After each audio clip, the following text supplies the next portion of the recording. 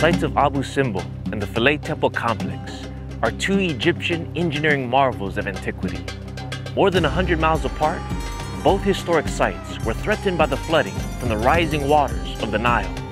In order to save these ancient monuments, both were moved piece by piece, stone by stone, to higher ground.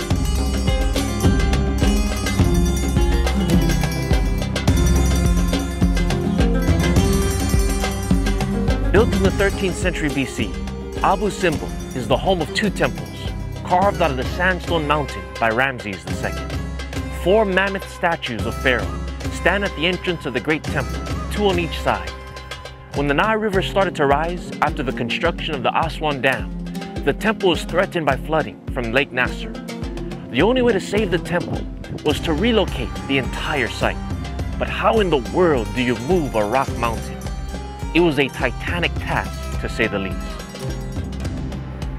So in the 1960s, hydrologists, engineers, archaeologists, and other professionals made a heroic Herculean effort to relocate this entire historic site.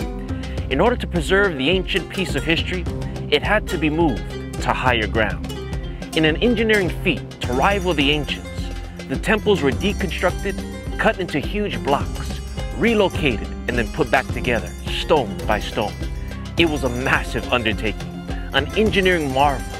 The entire site now sits high and dry in pristine condition, where visitors from all over the world flock to see it each year. Built around 280 BC, the Philae Temple complex was originally built on Philae Island in the Nile River. Also threatened by flooding due to the Aswan Dam, the entire complex was deconstructed and, like Abu Simbel, relocated, saving it from a watery grave. It was moved to the nearby island Agil Kia during the 1970s, only accessible by boat. The Temple of Isis and other ancient structures are located on this historic island. The walls are covered in hieroglyphics, ancient Egyptian art, and inscriptions of every sort. Standing in the shade of these massive columns, I'm reminded of the incredible skill and genius of the ancient Egyptian superpower. The lesson I've learned from the movement of these monuments have moved me with new convictions. You see, just as modern historians and archaeologists saw value in preserving the ancient relics of Abu Simbel and the Philae Temple, we too should align our lives with that which is truly valuable and do all that we can to preserve these values. Our time, our talents, our integrity, our relationships, these things are the most precious things we have in life. And many times these values are threatened by the waters of temporal materialism and the floods of insignificant time consumers. My friends, don't let our fast-paced world and the glitter of wealth or fame hold you back from investing in what matters the most. One of the worst kinds of regret is coming to the end of your life wishing you had invested in what really mattered, like spending more time with family, taking opportunities of creating meaningful memories, exploring nature, educating and expanding your mind, or cultivating a relationship with God. At the end of your life, you won't regret that you didn't make more money or that you didn't spend more time in the office.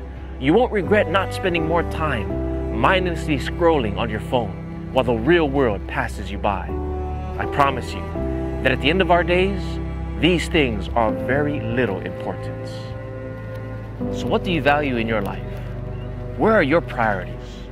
Does your life align with those priorities? The good news is this, that despite the decisions you've made up to this point, right now you can choose to begin to invest in that which is truly important, like family, friends, fitness, and faith. So I encourage you to let go of all the peripheral issues and hold fast to what really matters. The floodwaters are coming. It's time to head to higher ground. My heart has no desire to stay where doubts arise and fears dismay. Though some may dwell where these abound, my prayer, my aim is higher ground. And so today I appeal to you to make this the song and prayer of your life. Don't dwell upon the floodplains of this world, where the sinking sand of selfishness or the waters of worldliness will erode your spiritual walls and cause the foundation of your faith to crumble. Let go of all that hinders you in your heavenward journey.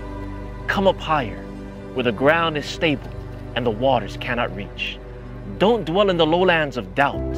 discouragement, and distraction.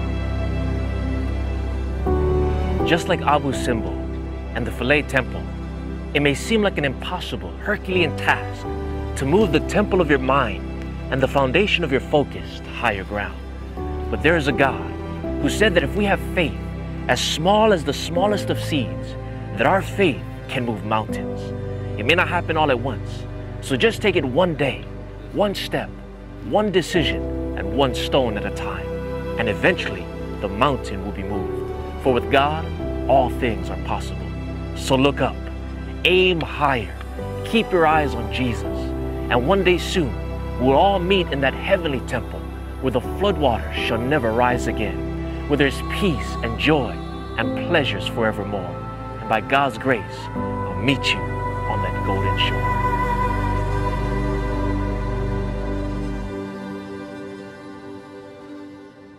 We hope you're moved and inspired by this new Reflections of Hope episode.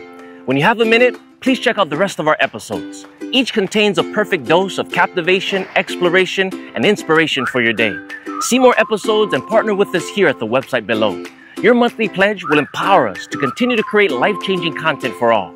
If you'd like to join me on an epic excursion in Hawaii, or create some meaningful artistic imagery, or see more of my incredible views of nature and life, check out my other websites here. And of course, please connect with us on social media. Thank you for your precious time, attention, and support. Aloha always, mahalo, and maranatha.